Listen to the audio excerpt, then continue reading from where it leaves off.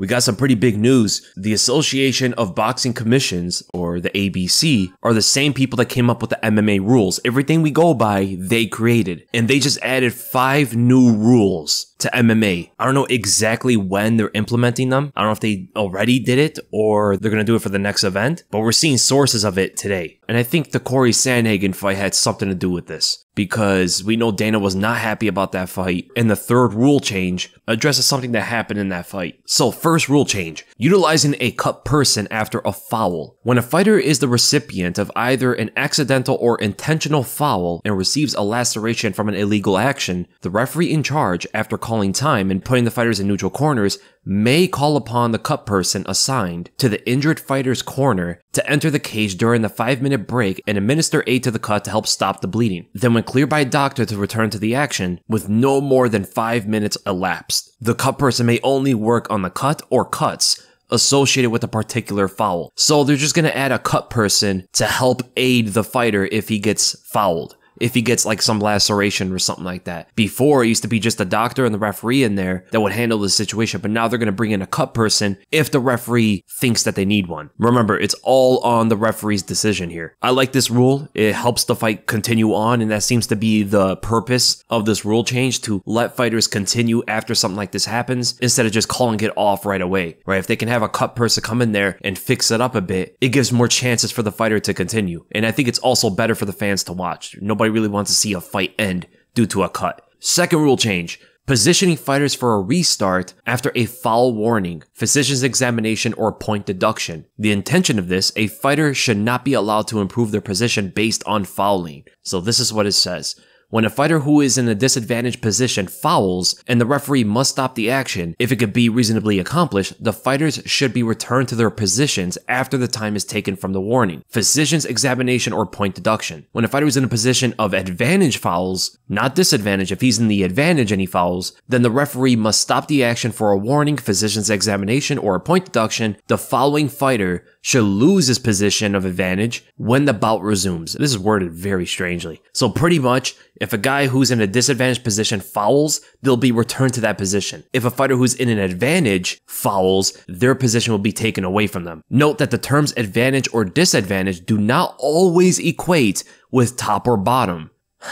Top or bottom. An example would be a fighter whose strategy is to avoid stand-up and pull his opponent into guard to increase chances of gaining a submission. If the top fighter fouls, it may be more appropriate to return them to the grounded position. I like this. So this just shows to everybody, just because you're on top does not mean you have the advantage. Even the guy on the bottom can have the advantage, and this rule change also demonstrates that. So if a fighter like pulls guard, he's on the bottom now and he's trying to get a submission on you, but he fouls, that position may be taken away from them. The third rule change. This is a very interesting one, and more important because of some of the fights that just happened. Rule change is standing up fighters from a down position and or breaking fighters while they are standing and pinned against the cage. The referee shall either stand up or break the fighters when neither is either able to or fails to demonstrate real significant and or sustained effort to advance towards finishing the fight by any method. Simply maintaining what may be perceived as a superior position will not be considered effort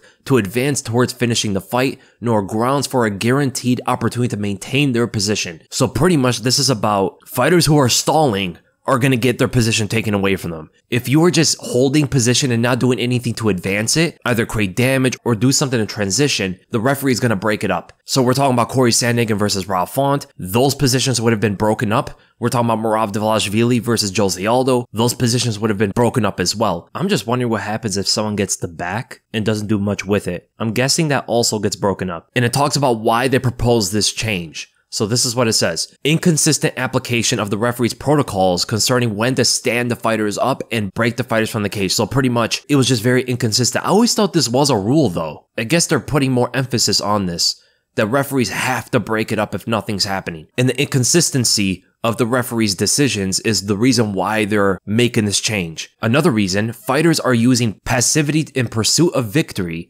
by trying to simply maintain a position without any significant attempt to finish the fight. Their effort and actions reflect merely in attempts to neutralize the opponent, in essence, trying to win by avoiding losing.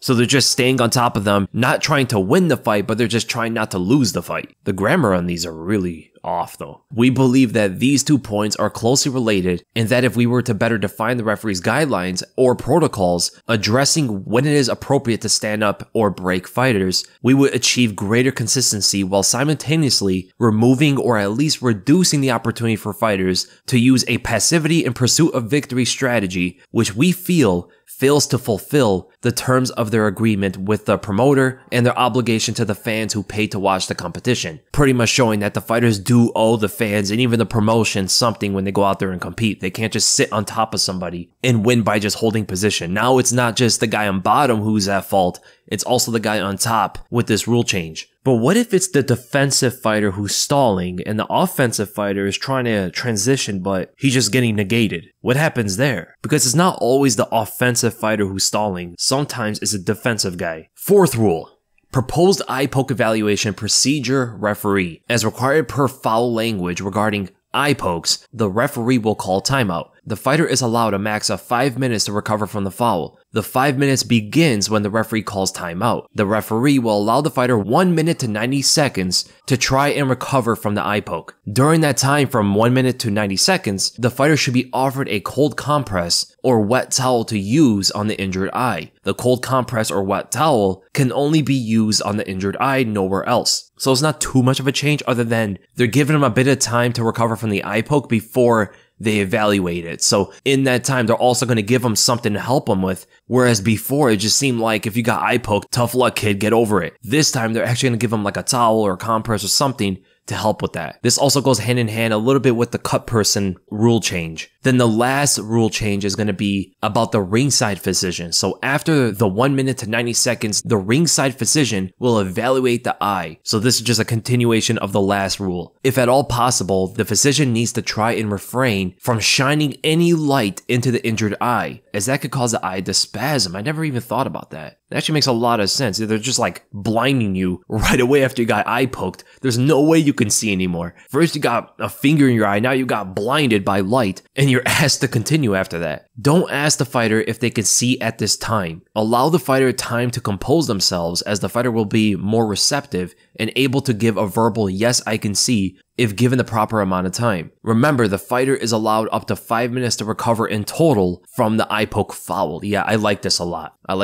And Jon Jones is seething at this point. He definitely doesn't like this. But they're doing a lot more now to help the fighter if they get injured by an eye poke. I think there should have been more emphasis on taking points away. But it seems like they're focusing a lot on the guy who got fouled and not on both guys, right? Because the one who does the fouling, there should be no leniency. If you poke someone in the eye, it should be probably an automatic point deduction. But maybe they're trying to control the damage here and not just go straight to the point deduction, right? If the guy can see better, he won't be permanently altered. But I think still, 5 minutes may not even be enough. With the cold compress, with the physician on the side, not shining light directly into the eye after the injury. But I ultimately do like the direction that they're going. I do like that they're not going to allow stalling as much as they were. They're going to do more when it comes to eye pokes. They're going to allow a cut person to come in there. It seems so silly that this wasn't even a thing before. And taking positions away are going to be a lot more emphasized now if the fighter fouls. So I really like these rules, but I want to see a lot more. There's a lot more that needs to be changed.